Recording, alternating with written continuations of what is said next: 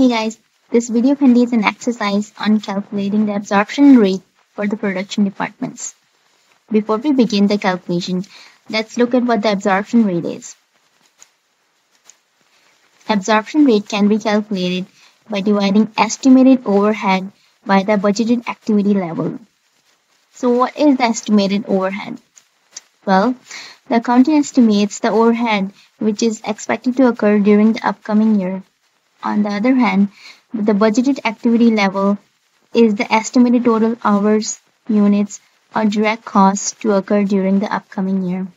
So here's an example. A company has the overhead cost for machinery department. It has 1500 overhead cost, while the assembly department has 1200 cost.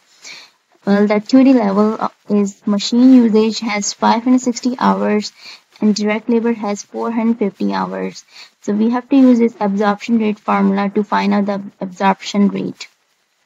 So in order to calculate the assembly absorption rate, we would take the estimated overhead, which is 1200, and you divide that by budgeted activity level. For the assembly department, we're going to be using direct labor hours. This is because direct labor is the work done by employees in the assembly production department to make products. So direct labor hours are 450, so we would take 1200 divided by 450 hours to get an absorption rate of $2.67 per direct labor hour.